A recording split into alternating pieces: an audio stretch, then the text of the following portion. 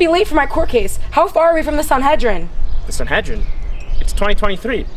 Do you mean the Supreme Court? Psh, next thing you're gonna tell me there's no king, no Beit HaMikdash. Well, at least we have our own country and prime minister. The Knesset is one of the parts of the Israeli government. It is located in Yerushalayim, the capital of Israel. It is made up of 120 elected officials.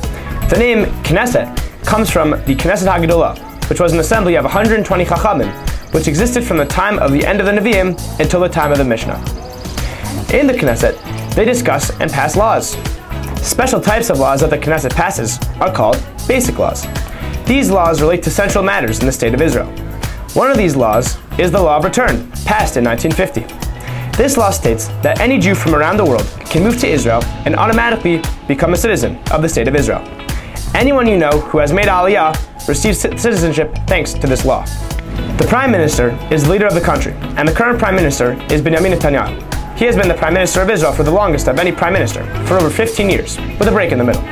Some other famous Prime Ministers were David Ben-Gurion, who was the first Prime Minister, Golda Meir, the first female Prime Minister, and Menachem Begin, who won the Nobel Prize for Peace for signing the Camp David Accords.